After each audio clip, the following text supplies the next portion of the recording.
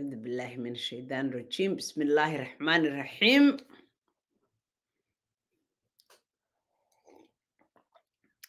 Welcome. Salam alaikum wa rahmatullahi wa barakatuh.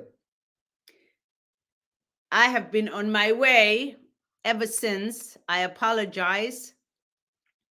I know I said I am going to be coming back very, very soon. Salam alaikum. Winner, chicken dinner. I love that name. Can you guys hear me very well? Kind of using a new medium. Presenting from my computer. Salam alaikum, mashallah. So I wanted to, a few days ago, I came across this video of RFK being interviewed on this, one of my favorite, actually, YouTubers, the Breaking Points. I don't know if you guys watch that show. It's a very good show, actually. They're very, just very well-informed and very charismatic people on this channel. Crystal Ball, which I really, really like, and Sagar and Cherry, interesting name. Anyway, I like them both, and so they were interviewing this gentleman, RFK, which, you know, I used to think this guy was a decent man. I mean, obviously, many of us like the Kennedys. They were always considered to be an American royalty and a very decent people. And I early on when he started running, I mean, he was always a controversial figure, but I always thought he was being picked on for some reason, and especially by the Democrats. But now I kind of think something's up with this gentleman. First of all, we all know he's never going to be the president of the United States, at least anytime soon. But he's just, as time goes by, he's getting weirder and weirder and weird, you know, just becoming more and more, you know, strange in his behavior. But check this video out. Welcome, Nat Shai. Hello, Miss Fathia. I hope you are well. I am well. Thank you so much. But check this video out. I was so disgusted, just disgusted with him. Just his behavior is, you know, just being in the wrong. Not only is he being on the wrong side of history, but he's so uncomfortable. You can tell, you know, his talking points are just probably not his own. You know, he's coming across to me as more like an IDF soldier or IDF spokesperson, rather than someone who's running to become the president of the United States. Let's hear this interview, and I'll react to it. So let's turn to a little bit of policy, and specifically the topic of Israel, obviously very much in the news right now. So President Biden's administration, they have said that they have no red lines for the state of Israel and their conduct in this war. Do you have any red lines for Israel? Well, you know, the red lines are that, you know, you don't deliver, you do everything you can, which I think Israel is doing right now, to avoid civilian casualties, collateral damage in every war, and they're fighting an implacable enemy. I mean, the red lines are Israel should be doing everything it can to avoid civilian casualties, and Israel immediately, he says, Israel is doing everything it can. That couldn't be farther from the truth. What? Like, do these people, the people who are actually, you know, like him and many others who are saying these things, including the spokespeople for IDF, do they think we're stupid? Do they think the world is not seeing what it's seeing? It's like they're trying to tell us, oh, your eyes are playing tricks on you.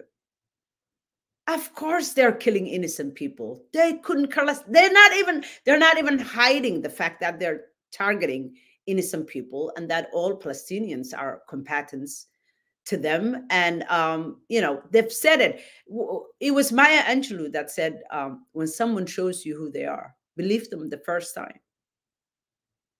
There is no other nation, no other country, no other people in the world who are giving the benefit of the doubt like these people are. And they don't even want to be. They could care less because they're not hiding anything. It gets worse. Hold on. I don't think there's any country in the world that would go as far as Israel has gone to not invade Gaza. Israel walked out of Gaza. There's no occupation of Gaza. Well, there's a blockade because Hamas declared war on Israel and sent suicide bombers off. So they put up a fence. So it's there. That's like the guy who kills his parents and then throws himself on the mercy of the court because he isn't. What? The blockade. It's worse than.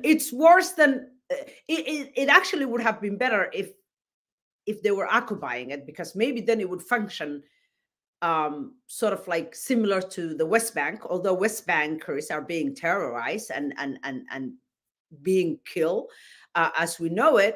But at least life is a little bit better. It's like, okay, I invade your home, I take over your home, and then finally, after the neighborhood screams and yells at me, and I decide that, okay, I will leave your home, but you know what? I'm gonna blockade your home, and I'm just gonna make sure that nothing goes in unless I say so, and nothing comes out. Nothing and no one comes out unless I say so. That's like, where's the freedom in that? Like, what is he talking about?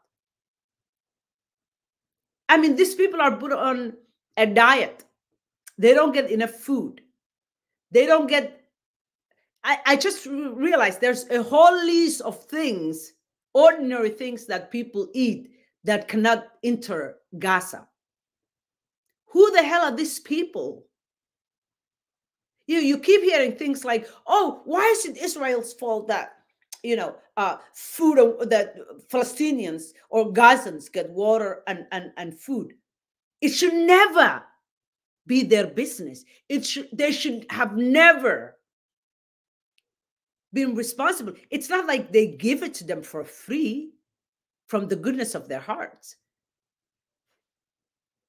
They only control what goes in and what comes in. It's not that they're giving it to them. The Palestinians purchase their food and they get their water, but it's like you have a bully who's controlling how much food you get, how much water you get. Next thing we're seeing is how much air you get, which is what we're seeing right now. Shouldn't even be alive. We know the Palestinians cannot even drink rainwater. Where's, like, what? The insanity. The rainwater that comes from the heavens above, from Allah subhanahu wa ta'ala. They can't even drink that. The water that falls from the sky to their land, they can't even drink that. Who are these people? And how do you not see that? This man, I mean, so many people have sold their souls to the devil a long time ago. And that's why I'm saying, what do they have in this guy? Because he's not talking, he's not making sense. He's more like, it gets worse. Keep watching. Orphan, for them to say that they're blockaded, they're blockaded. And it's not just Israel that's blockading them, it's Egypt. Well, everybody has a problem with Hamas. In fact, after the 73 war, after the 67 war, Egypt is not blockading. Israel tried to give Hamas back. Egypt is making sure that large numbers of Palestinians do not come, because they know that Israel will never allow them to come back home. So they want to make sure they control their borders. They're not blockading them. Who does he think he's talking to? Back to Egypt. And Egypt didn't want to take it because Gaza. Gaza back to Egypt. Egypt didn't want to take it because of the the high level of sort of religious militant Islam that Egypt considered a threat to its own government.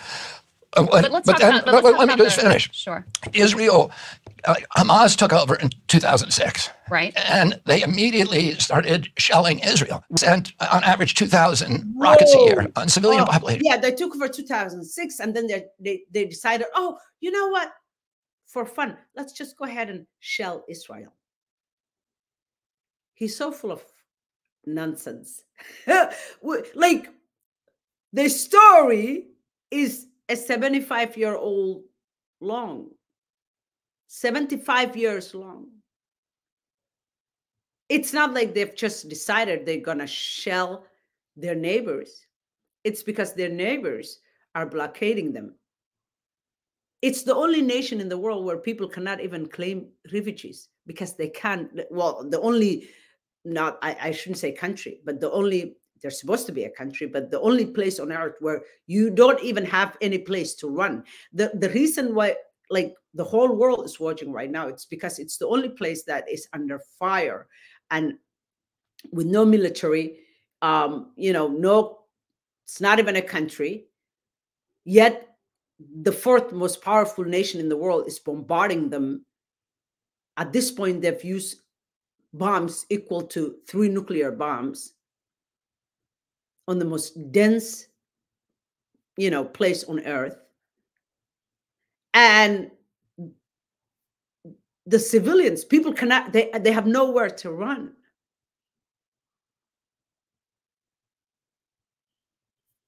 Oh, heartless coward, this guy. And their charter and their public statements day after day are, it's against Islamic law for them to even negotiate with Israel, except as a ruse. It says that in their charter. Their Islamic law. There's no Islamic law that says you cannot negotiate with anyone. He's a liar. They just cannot cuddle and love their occupier, which is what the world is asking for them to do.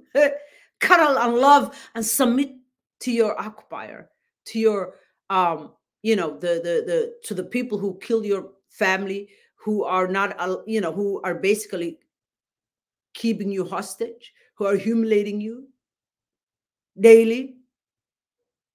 Why don't you just love them, submit to them? The only satisfaction for them, the only goal, is to annihilate Israel and kill every Jew, not just in Israel, but all around the world. Oh my God. So Israel, I can't believe this guy is a Kennedy. The only satisfaction, he says, the only satisfaction and the only thing that will suffice is for them to annihilate Israel and kill every Jew. What a liar. He's repeating the same talking points of the IDL and IDF and AIPAC. Not true. Who the hell? Liar, a liar. That's not what they're trying to do. Muslims don't hate Jewish people. But any group of people, regardless, if your occupier is another Muslim, of course you're gonna hate them and you're gonna try to fight back against them. If your occupier is your family, if your family is trying to keep you hostage, your own family members, the human nature is that you will fight back. What a nonsense this guy is spewing. They must have something on him. And so it's like a list is given to him of talking points, and it's like, just keep repeating that. He's so even uncomfortable. His actions are uncomfortable. Oh, instead of going in and attacking, if Mexico elected a communist government and the communist government began sending shells onto civilian populations in San Antonio and Houston and say, we're going to retake Texas, which they have a legitimate claim to, we're going to retake it. How long would it take us to go in there? It wouldn't take us very long. We would go in and we would do whatever it did. Okay. So if this is such a nonsensical. He says if Mexico decided that they would reclaim Texas, for example, or even California, that matter. Many parts of this country originally belonged to Mexico. How long would it take us to attack them? It's not, this is, one has, you cannot equate Mexico, which is a nation that attacked another nation, in this case, the United States, to Palestine, which has no army. It's not even a nation. Gaza at that, not even Palestine, just Gaza, just strip that is as big as Washington, D.C. Washington, D.C. has what, like 600,000 people living there? The population of 600,000. Gaza has 2.5 million. It's the most densely populated space on earth. And if Mexico decided to come and reclaim Texas, for example, yes, it would be like two countries at war with each other. And of course, Mexicans in this country, first of all, Mexico lost that land a very, very long, a long time ago. I don't know, in the, what was it, 16 or 1700s? I can't think of it right now, but anyway, a couple of hundred years ago. And Mexicans today in America are Americans. We don't have different roads for them. They're not isolated from the rest of the American people. We don't segregate people anymore. Americans live together. All the people of this land, even if you're not an American citizen, live under one rule, under one flag, under one nation, and under one law. That's not what's happening in Palestine. People's lands were stolen. In the West Banks and many, in the West Bank, for example, they live under an apartheid rule. They can't even walk on the same road. They can't even, it's so humiliating. They cannot even, they have to go around and walk for hours to get to their house, which is like 5 minutes if they decide to go to the market. Their lives are made in a living hell. This is the 20th freaking century. 21st century. I apologize. 21st century. We don't live like that anymore. We don't treat each other like that anymore. This is the last leg of colonization and apartheid.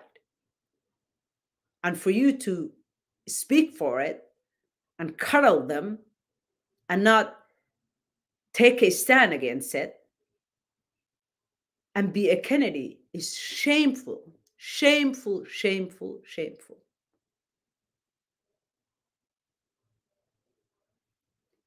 How dare you equate Mexico with Gaza? Countries can fight and have always fought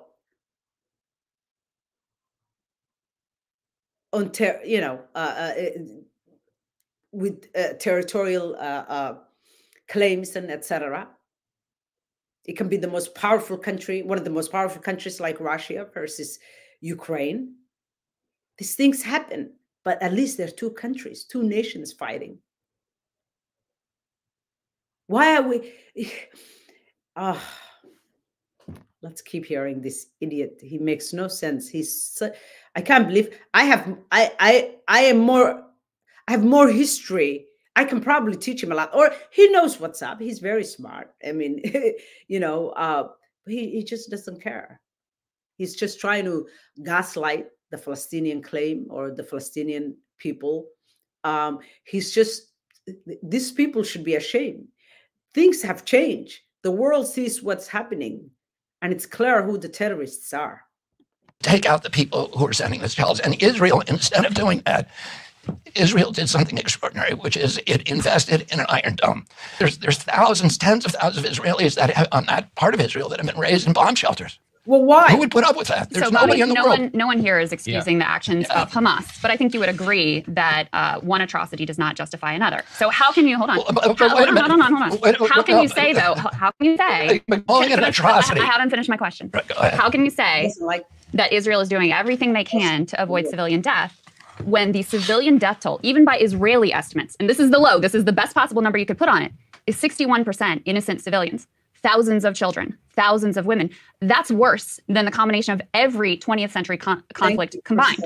So how can you look at that and combine with the complete siege of 2.2 million people and say that they are doing everything they can to protect civilian life? First of all, what you said is not true. We killed 750,000 civilians in Iraq. She's talking percentage-wise. What? She's talking percentage-wise. The percentage of the average. We Americans killed 750,000 civilians. So he's defending Israel. He's actually throwing America under the fire, under the bus, stating that we kill more people. We're actually worse than they are. We're the bad people. Israel, oh, beautiful. We love them. They're just perfect. But America, bad, bad, bad. America killed 750. America killed more than that. I mean, since America became an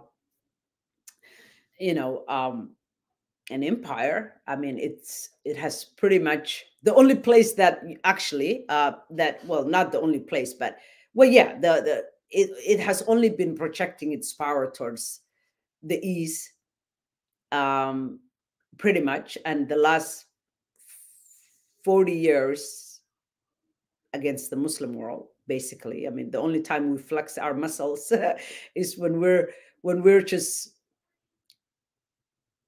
killing Muslims. But anyway,